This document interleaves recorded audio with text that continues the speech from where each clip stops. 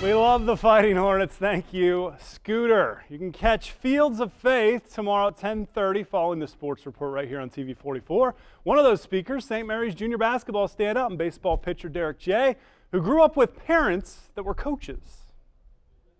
They were both really competitive people, and that competitive spirit really went into me. You know, I knew, and Mom coached for 20-some years, I knew that when Mom came home from a loss, that it wasn't time to talk to Mom. So losing and failure had this real negative connotation in my mind. And so as I began to play sports, I became super competitive myself, and I always hated failure and hated losing.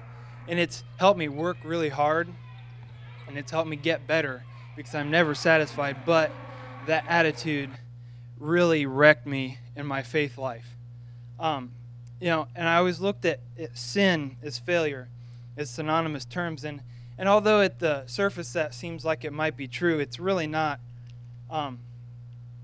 because we're all going to fail. We're all sinful people, and it happened. When I would sin, I would kind of distance myself away from God and draw further away from God because I knew God was perfect and I wasn't. And so I kind of metaphorically go stand in the corner and try to hide from God.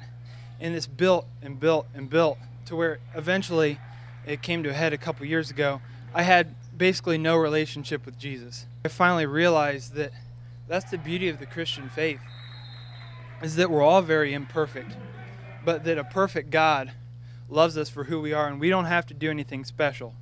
I didn't have to try to earn my way into heaven because it's impossible. I didn't have to climb a mountain to get to God. God climbed down the mountain and met me in my valleys, and that's a beautiful thing.